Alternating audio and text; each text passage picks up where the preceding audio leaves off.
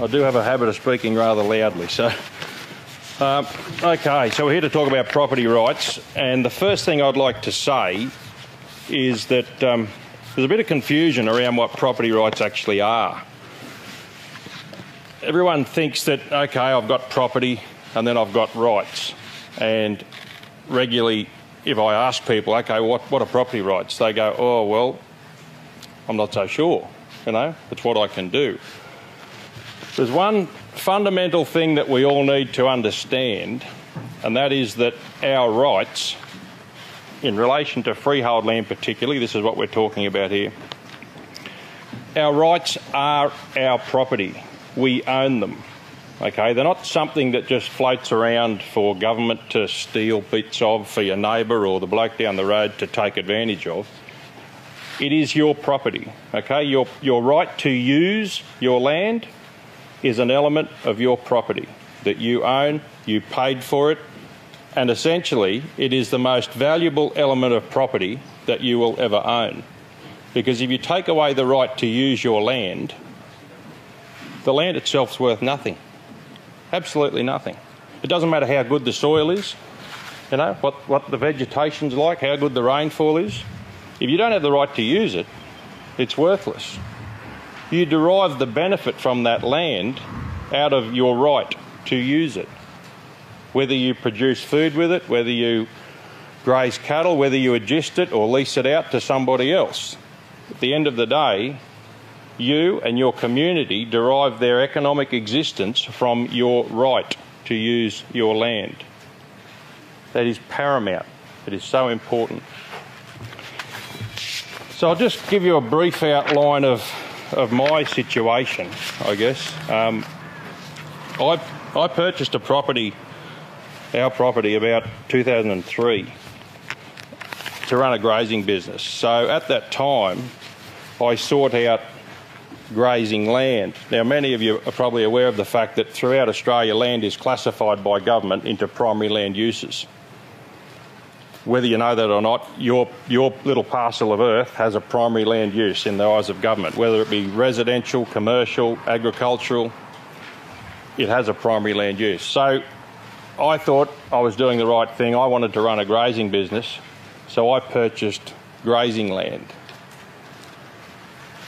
west of Charleville, and with the whole desire to run a grazing business. So that's what I set about doing, grazing livestock. Out where we are, I'm not sure if you're aware of it, but we have vegetation called mulga. That's a scrubby type of a tree. It's hardly a millable timber or a fantastic looking forest, but it's very good forage for livestock. And that's essentially what our livestock industry lives off, is off that vegetation. Just like somewhere around here you might have grass, you might have a paddock of leucaena, you might have just native pasture to run your grazing business. Out there we have mulga. So I purchased mulga, classified for grazing, and I set about grazing in 2004. Now in 2014, along come the government and said to me, what are you doing? What's going on here? We've noticed satellite changes to the vegetation on your land.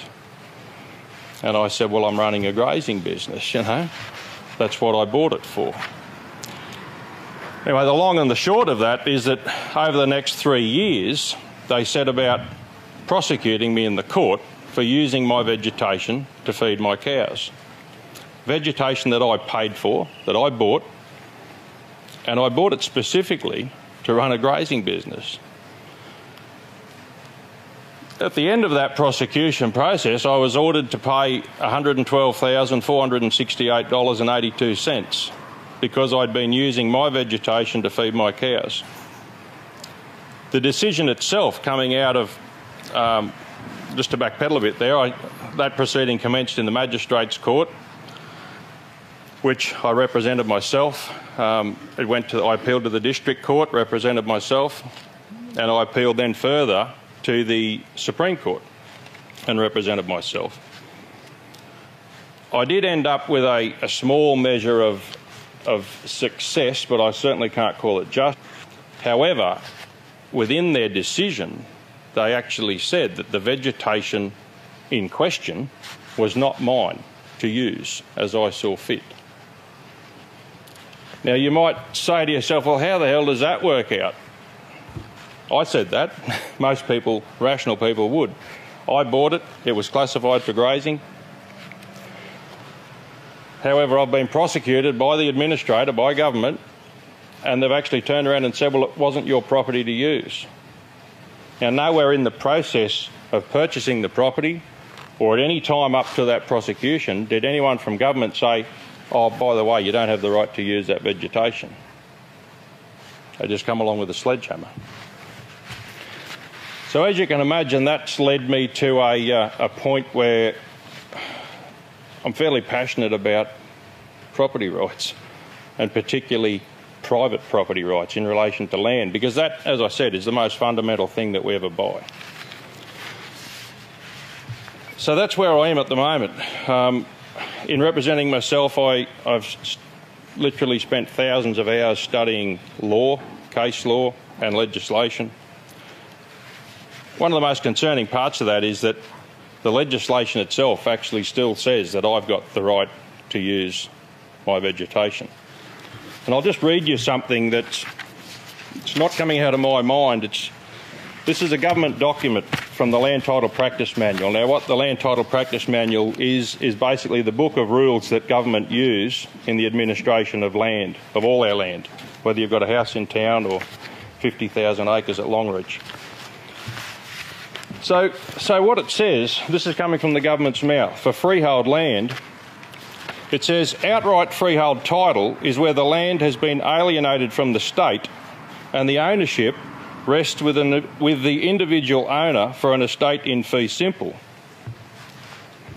It goes on to say, this simply means that the state has no right or claim to the land, and should the state require the land, it must acquire it from the owner either by negotiation or by resumption and payment of compensation. That's current as of today. Yet I've been prosecuted and told that I didn't have the right to use my land. Most people would say, how the hell can this be? That's the position we're in. The impact of what government have done to us, I can't really put into words. It's like the main thing you work for in your whole life, and it's just gone, taken away. I'd like to explain to you how this has all come about. In my research, the first thing I wanted to do when this all happened was work out where the hell is this coming from? Why is this? You know? You get hit with a sledgehammer, you want to see who's on the end of the bloody handle.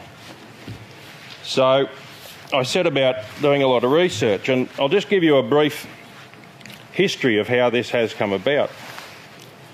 So back in 1996, the Queensland National Party leader Rob Borbidge became the Premier of Queensland. Many of you would remember that. In that same year, John Howard became the Prime Minister of Australia. In 1997, John Howard's government agreed to have Australia comply with the Kyoto Protocol. Many of you may have never heard of that. It's an international agreement with the UN. In accordance with that federal government agreement, or commitment should I say, on the 5th of November in 1997, the Queensland National Party, that's Borbidge's government, signed a partnership agreement with the Commonwealth to access funds from the Commonwealth Natural Heritage Trust Fund, which was $1.1 billion from the sale of Telstra shares.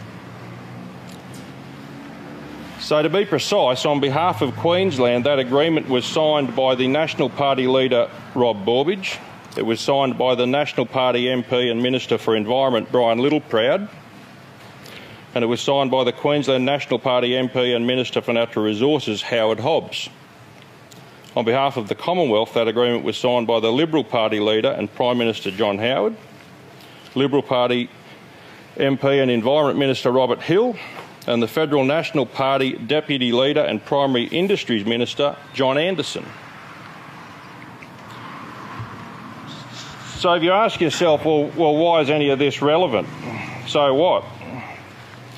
You'd be unaware of the fact that it was this agreement that imposed obligations on the Queensland State Government to implement land use controls across all of Queensland. That is the government regulation of vegetation, water and all facets of land use. It was this agreement that brought about the start of erosion and theft of our property under the banner of the Integrated Planning Act in 1997.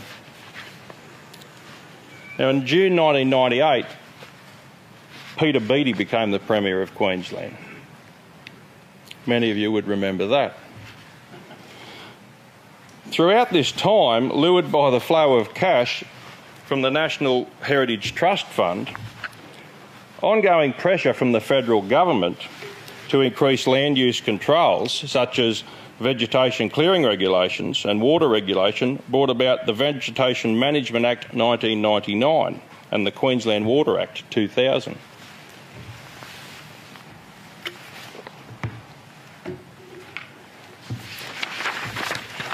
So the period from 2000 to 2004 saw continued pressure from the Howard government to further increase vegetation controls. And as such, the Queensland Labor government, the Beattie government, signed another bilateral agreement to deliver an extension to that original Natural Heritage Trust Fund. That was signed in June of 2004.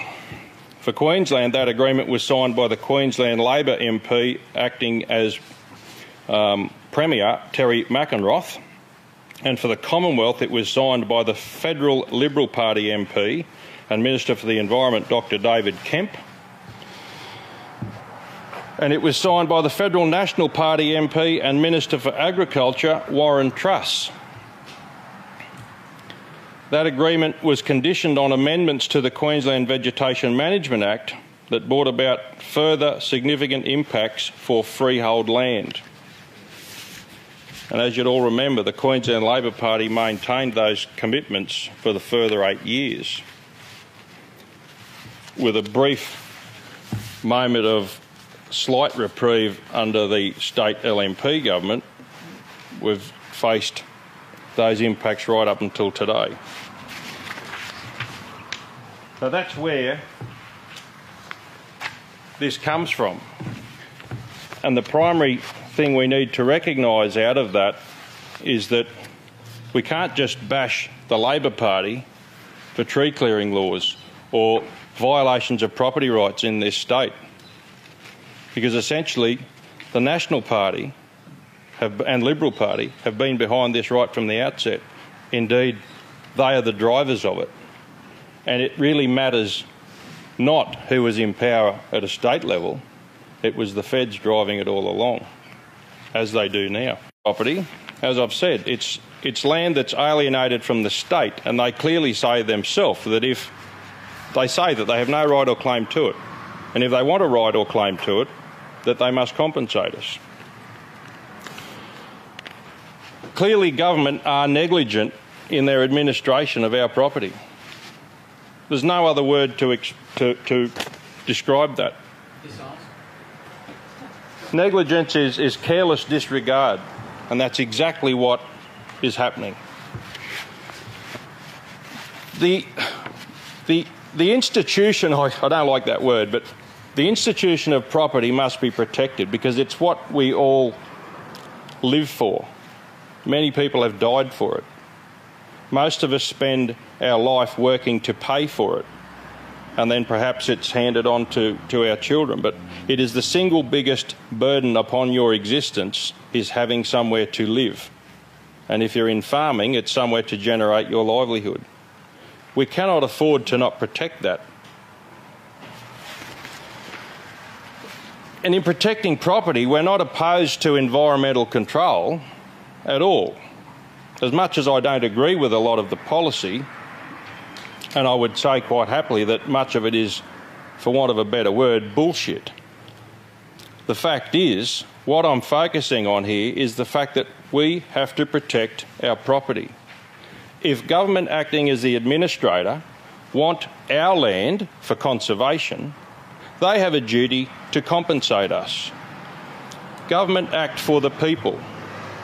If the people, the voting masses, want our land, they should be happy to pay for it. And if they're not, government have an obligation to say, well, sorry, go to hell, because we're not stealing. That's how it should be. But of course, that's not what's happening.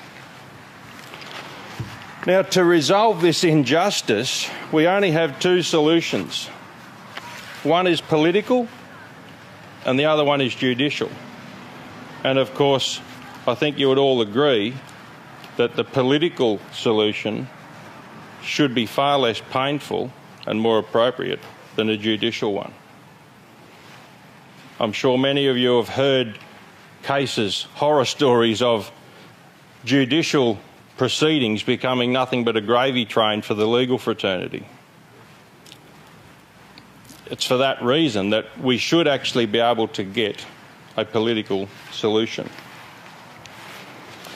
We all have a choice to be part of that solution, or if we're not choosing to be part of that solution, we will indeed be part of the problem, because there is nothing in the middle. It's one thing to say, oh, well, you know, I don't know a lot about it, I'm not going to do much about it. I'll leave it to someone else. But you are actually being part of the problem by making that choice.